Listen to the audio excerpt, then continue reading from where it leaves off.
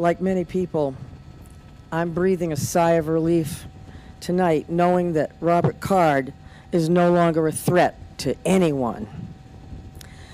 I know there are some people, and many people, who share that sentiment, but I also know that his death may not bring solace to many.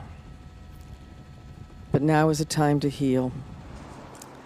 And with this search concluded, I know that law enforcement continues to fully investigate all the facts so we can bring what closure we can to the victims and their families. And I ask that all Maine people continue to keep those families and all of the people impacted by this tragedy in their thoughts and prayers. Lewiston is a special place. This isn't us.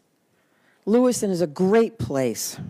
It's a close-knit community of fine people, people with a long history, a history of hard work, of persistence, of faith, of opening its big heart to people everywhere.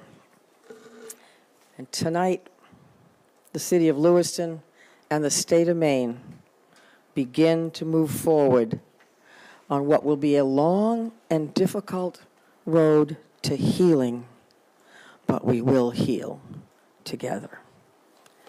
Thank you. And again, my deepest gratitude of all the people of the state of Maine, to these wonderful members of law enforcement who came from all over to help us solve this crime and put closure on this investigation.